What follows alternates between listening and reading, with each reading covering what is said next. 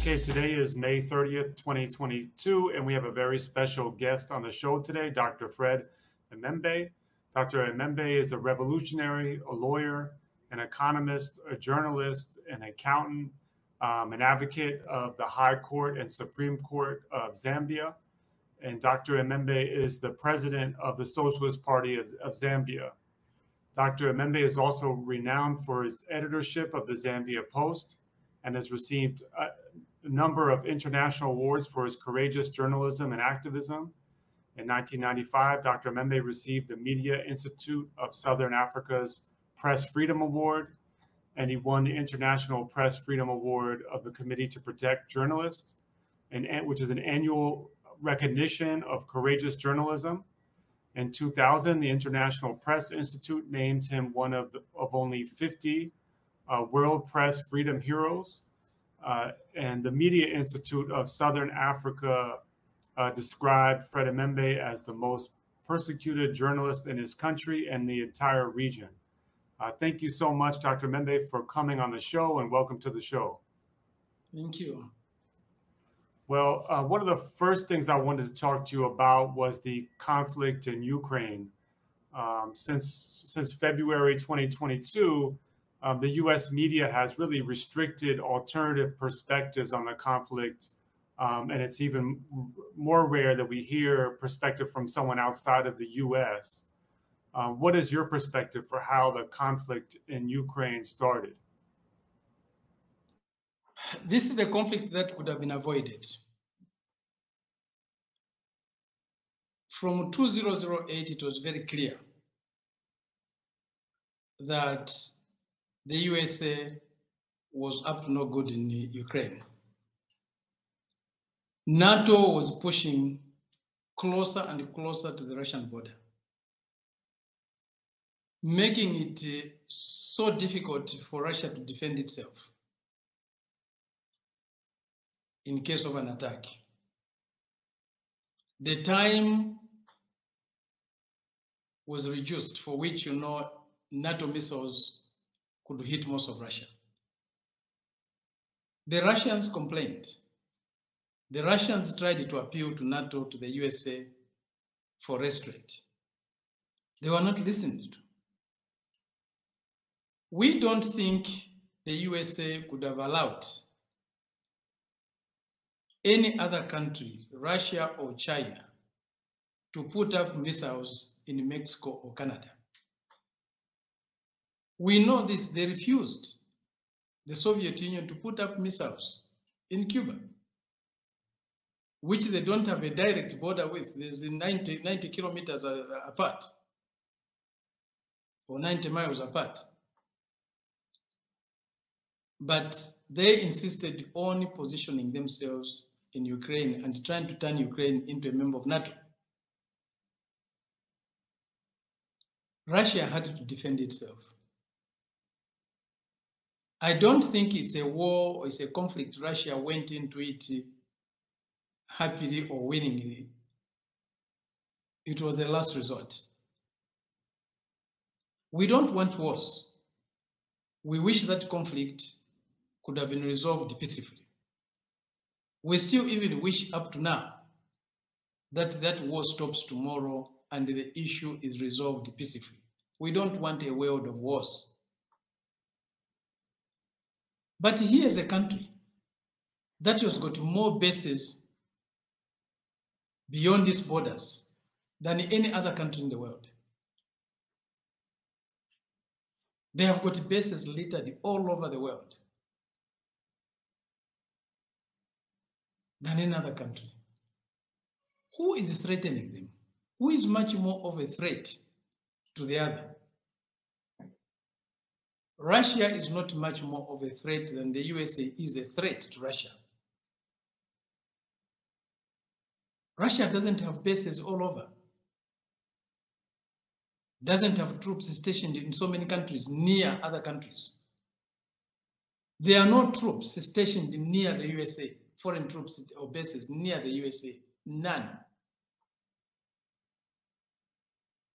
Yes, we respect and accept the right of the USA to defend itself. but also they should respect the rights of others to defend themselves. The concerns about the security of the USA are the concerns about the security of every other country, big or small. All countries in the world deserve to have their security. Let the USA secure itself, but also it must allow others to secure themselves. We can say the war in Ukraine today has been caused by the USA and NATO, and they are responsible for that. They left Russia with no options. And how does the conflict in Ukraine fit into the colonial and imperial history of NATO and the US, particularly and throughout the continent of Africa? NATO today cannot hide its intentions, its expansionism.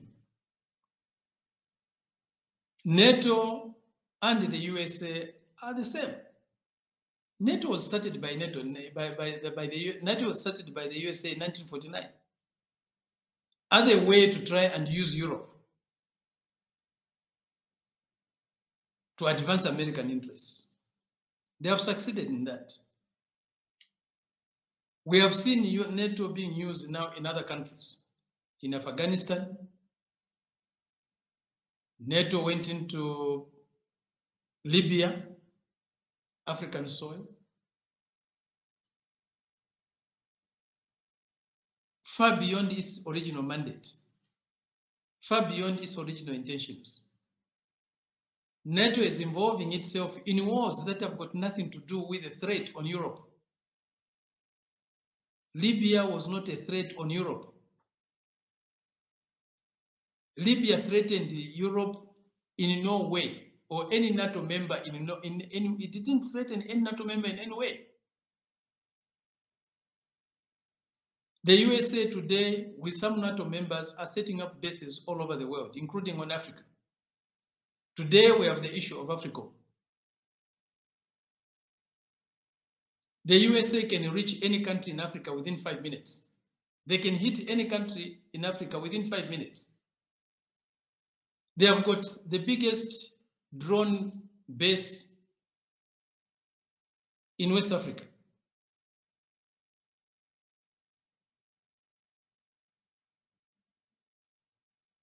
They are trying to militarize everything, to weaponize everything. International relations today are being weaponized. It's not good for the USA. It's not good for any other country. It's not good for humanity. We are seeing a build-up of another Cold War, which we don't want. We have lived under a Cold War before. We don't want another Cold War.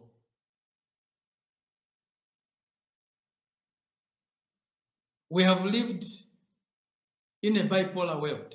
We thought it was bad. Today, we are living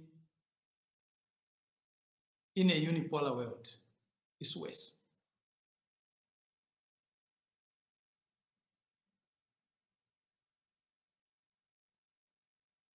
And you mentioned AFRICOM. AFRICOM has expanded even into Zambia. Is that correct?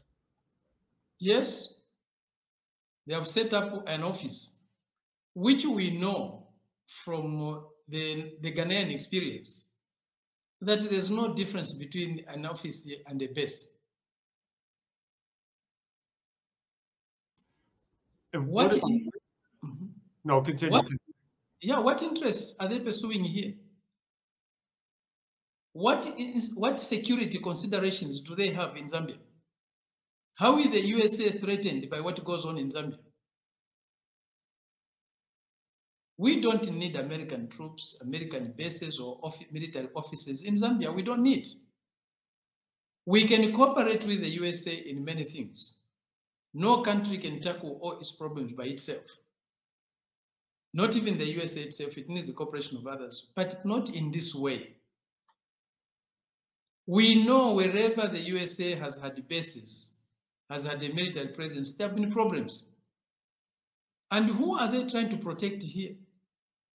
It's not our protection. It's an advancement of American interests. And we know why they are so interested in setting up military or expanding their military capacities here. It's because of the strategic minerals we hold. Zambia and DRC hold 70% of the world's cobalt reserves. We have copper here, which is one of the strategic minerals for the future technologies, especially electric cars. We understand why they want their troops here. We have been subjected to this before. Our whole colonization was about minerals. And it was also done with armies. Cecil Rhodes, who first colonized our country in 1891, had an army in Kotakota in what is now Malawi. And he used that army against our people. Our people had to fight a war with Cecil Rhodes' army from December 1897 to the 4th of February 1898. Our people had to defend themselves. 10,000 killed, including their leaders and our chiefs. So we know from history what the presence of American troops mean to us here. It's not to keep our sovereignty, it's not to give us peace. They are here to pursue American interests, which are not necessarily our interests. American interests are American interests. We also have our own interests. And we have the right to have our own interests. And it's our duty to secure our own interests. It's not American duties to secure our own interests. See, who appointed America the world policeman? Who? Which UN charter gives them that right? Which AU charter gives them that right?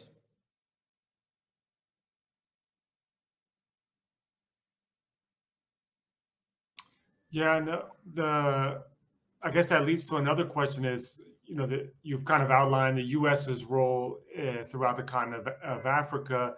What has been China's role in comparison? Because in the U.S. we hear a lot of anti-China propaganda that China is putting several African countries into a debt trap. But what is the difference between U.S. and European intervention throughout the continent of Africa and Zambia in particular, compared to that of China? Firstly, let's go back to history. China has never colonized any other country in the world.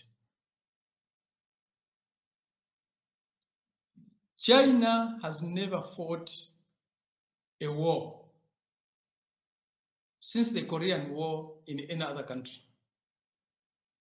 Yes, there are a few border disputes here and there with its neighbors, but that's all.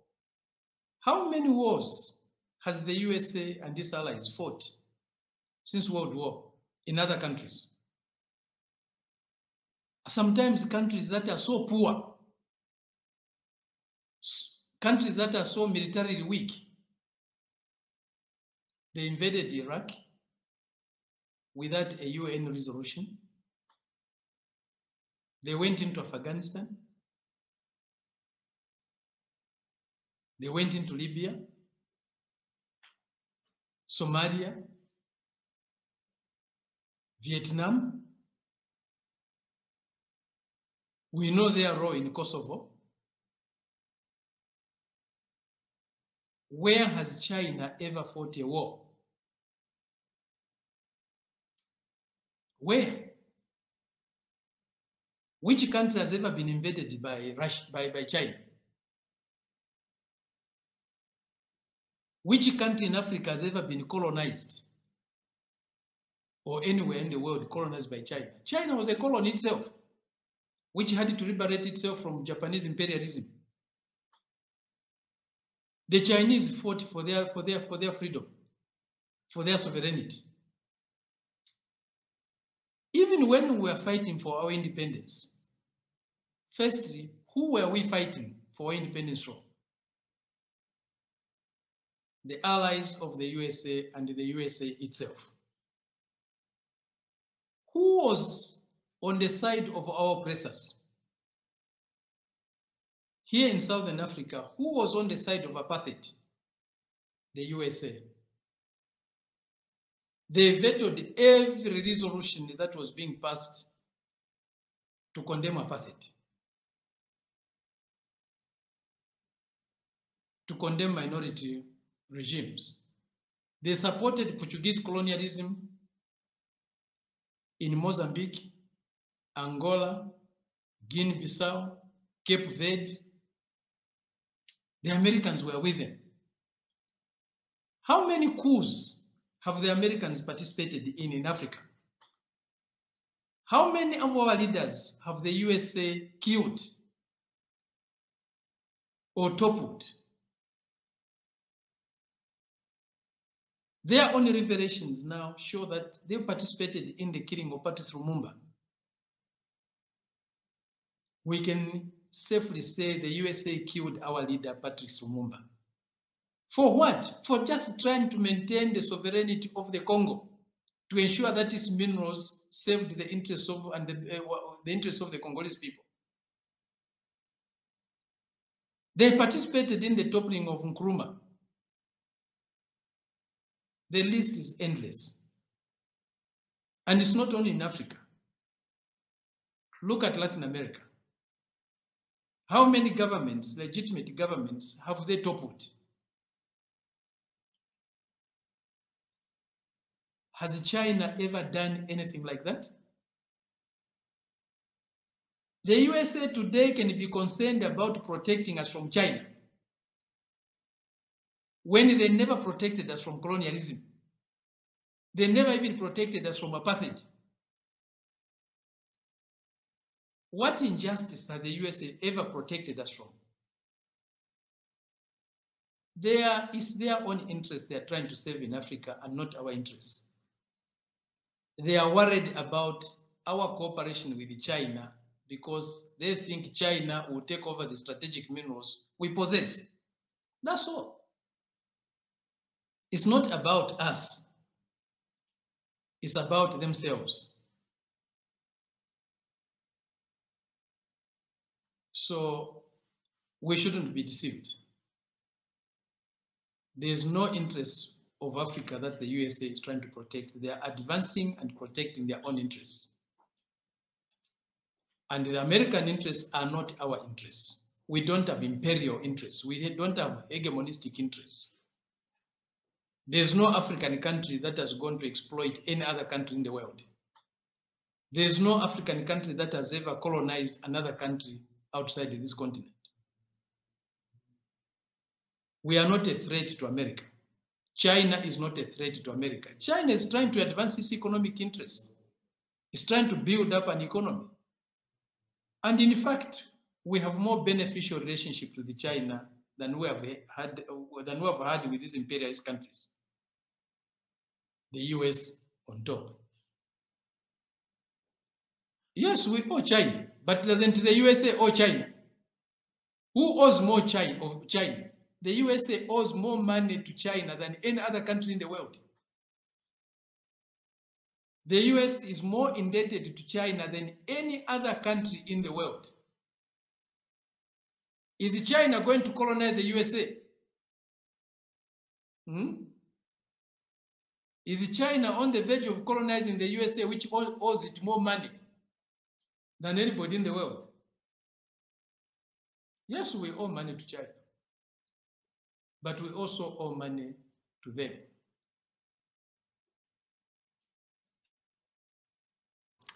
Yeah, and it's ironic that the U.S. owes China so much money and is in debt to China at the same time. You know, they're threatening military aggression against China, and while borrowing money for China to fund these wars. So it's it's absurd hypocrisy. But I guess my understanding is that Zambia has significant foreign debt.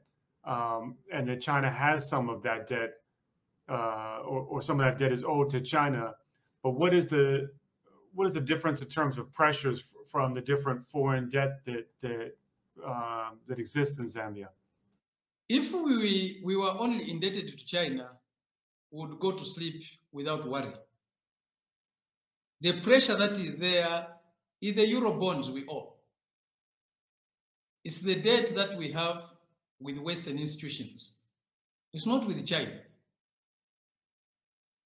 China can never declare us bankrupt. The threat is from the Western institutions we owe. But they want to put all the burden on China. They want China to be the burden bearer, putting even conditionalities on lending us more money from the IMF on what we do with China. Trying to blackmail China into changing its debt conditions or debt agreements with us. And in many cases, in many respects, China has cooperated to ensure that, the burden on us is lessened. China is not an imperial country. China is not our colonizer. China does not threaten, as has never threatened, our sovereignty. The opposite is true. It's them who always threaten our sovereignty. It's them who have robbed us for centuries. These are people who have taken us as slaves. And today they are coming back to tell us they are our liberators. For 500, 600 years, they have humiliated us. They have exploited us. They have dehumanized us. Today they want to pose as our liberators, as our very caring brothers and sisters. We are not fools. China has never done to us what they have done to us. They took us as commodities. They traded us as commodities. Shipped us across the Atlantic as commodities. We have never recovered from that. We are still suffering the effects of that. China is not a neo-colonial power. They are neo-colonialists themselves. They are the neo-colonialists.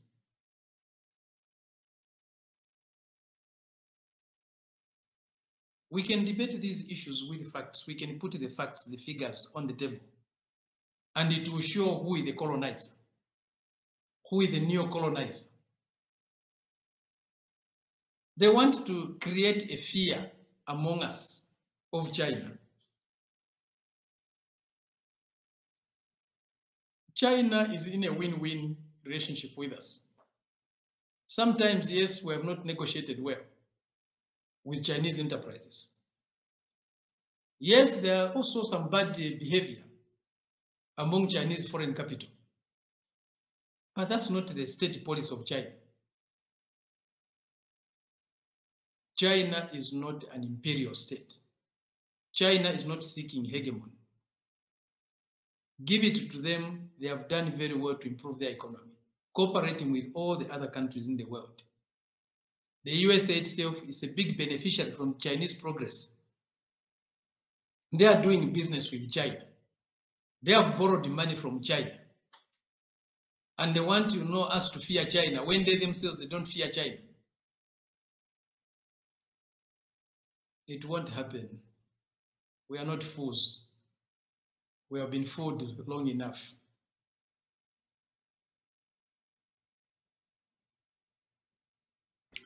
And, coming back to the topic of Ukraine, what is your assessment of what is preventing peace in the conflict? NATO and the USA. They have a puppet regime in Ukraine. Let's not forget that the legitimate government of that country was toppled by the same people. the USA participated in the toppling of the government in Ukraine. Ukraine has not known peace or independence or sovereignty since 2008.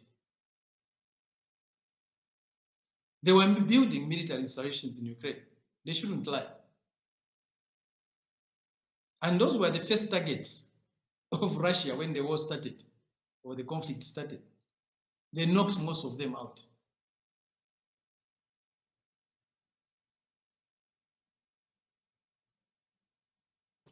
So the war in Ukraine should end, and should end peacefully. If they can leave the Ukrainians to realize that, it's in their best interest to sit down with Russia and end this war. The conditions that Russia is putting, the demands of Russia are legitimate. The USA would not accept them if they were on the opposite side.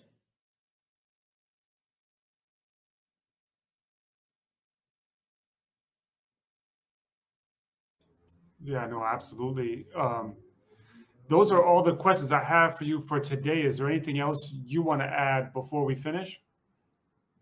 No, thank you very much. We'll have another interview another time. Absolutely. Thank you so much. It's been a true honor just to meet you and to learn from you, and hope to have you back on the show soon. Thank you very much.